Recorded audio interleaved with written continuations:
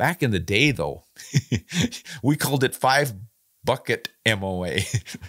Maybe it would be BOA, bucket. 5 buckets of accuracy. The idea was you would get the rifle out of the closet where most of them were stored because it was the day before deer season. Come on, Billy, we got to get out there and check our rifles.